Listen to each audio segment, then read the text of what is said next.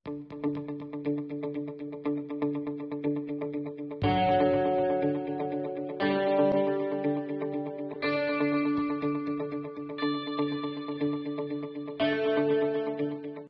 children, in the last class we heard the sounds of birds. In this class, after everyone tried to mimic sounds of the birds, Seema asked her friends to stop making noise as it will make the birds fly away.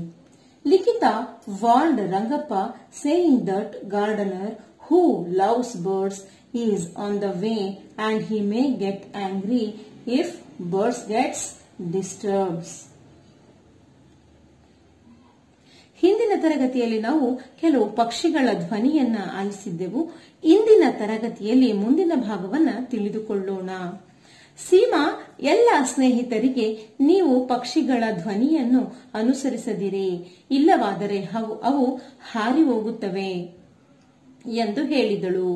ಮತ್ತೆ ಲಿಖಿತ ಕೂಡ ಪಕ್ಷಿ ಪ್ರೇಮಿಯಾದ ರಂಗಪ್ಪ ತೋಟದ ಮಾಲಿ ಇತ್ತ ಕಡೆಯೇ ಬರುತ್ತಿದ್ದಾರೆ, ನಾವು ಪಕ್ಷಿಗಳಿಗೆ ತೊಂದರೆ ಕೊಡುವುದನ್ನು ನೋಡಿ ಕೋಪಗೊಳ್ಳುತ್ತಾರೆ ಎಂದು ಹೇಳಿದಳು. Then children started to play puzzle, to which Rangappa asked a few questions. He described about the bird and the children have to find it. Let them play. Now we can also try to answer the questions of Rangappa. Let us fill the boxes with appropriate words. Rangappa ಮಕ್ಕಳಿಗೆ ಕೆಲವು ಪ್ರಶ್ನೆಗಳನ್ನ ಕೇಳುತ್ತಾ puzzle ಅನ್ನ ಆಟ ಆಡ್ಸೋಕೆ ಶುರು ಮಾಡಿದ್ರು. ಹಾಗೇನೆ ಮಕ್ಕಳು ಕೂಡ ಆಟ ಆಡ್ತಾ ಇದ್ದಾರೆ, ಆ ಪ್ರಶ್ನೆಗಳಿಗೆ ಉತ್ತರಿಸ್ತಾ ಇದ್ದಾರೆ. ನಾವು ಕೂಡ ಆ ಪ್ರಶ್ನೆಗಳಿಗೆ ಉತ್ತರವನ್ನ ಬರೆಯೋಣ. ನಿಮ್ಮ ಪುಸ್ತಕದಲ್ಲಿ ಟೆಕ್ಸ್ಟ್ ಬುಕ್ ಅಲ್ಲಿ ಪ್ಲೇಸ್ ಇದೆ ನೋಡಿ ಮಕ್ಕಳ, ಆ ಪ್ಲೇಸ್ ಅಲ್ಲಿ ನೀವು ಕೂಡ ಬರೀರಿ. First one, which is the green bird? ಹಸಿರು ಬಣ್ಣದ ಪಕ್ಷಿ ಯಾವುದು? ಹಸಿರು ಬಣ್ಣದ ಪಕ್ಷಿ ಯಾವುದು? Parrot. PARROT. Parrot. Which is the black bird? ಕಪ್ಪು ಬಣ್ಣದ ಪಕ್ಷಿ ಯಾವುದು? ಕ್ರೋ. CROW. ಕಾಗೆ. Which is the long-tailed bird? ಉದ್ದನೆಯ ಪುಕ್ಕ ಇರುವಂತಹ ಪಕ್ಷಿ ಯಾವುದು? ವಿಡೋ ಅಥವಾ peacock.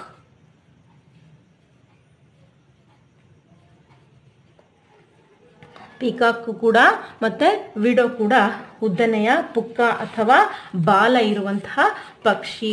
Which is the long legged bird?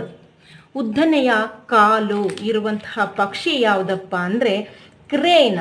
CRANE. Which is the bird that has long neck? ಉದ್ದನೆಯ ಕತ್ತು ಅಥವಾ ಕುತ್ತಿಗೆ ಇರುವಂತಹ ಪಕ್ಷಿ ಯಾವುದಪ್ಪ ಅಂದ್ರೆ ostrich.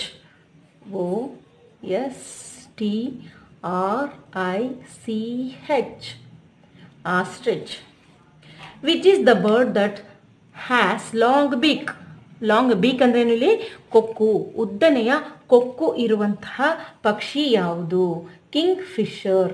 KINGFISHER. King Fisher. What is the food of the crane? ಕೊಕ್ಕರೆಯ ಆಹಾರ ಏನು? Fish.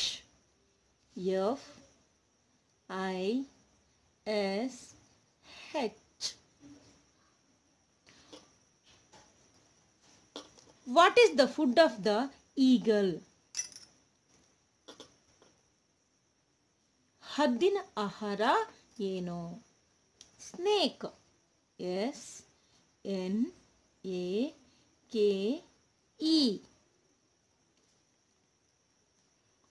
Which is the smallest bird that you have seen? ನೀನು ನೋಡಿರುವಂತಹ ಪುಟ್ಟದಾದಂತಹ ಪಕ್ಷಿ ಯಾವುದು?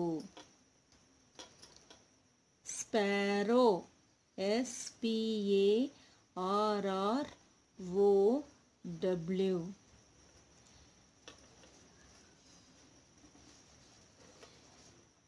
Which is the biggest bird that you have seen? ನೀನು ನೋಡಿರುವಂತಹ ದೊಡ್ಡದಾದಂತಹ ಪಕ್ಷಿ ಯಾವುದು? Ostrich,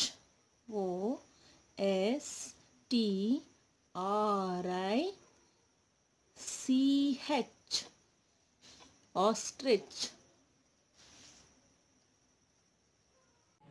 Rangappa opened that we have to build small nests and hang them near the school or home. Dear students, we should have love and sympathy for birds. Keep small cups of water and small plates of grains here and there for the birds to drink and eat. We also have to grow more trees to protect them.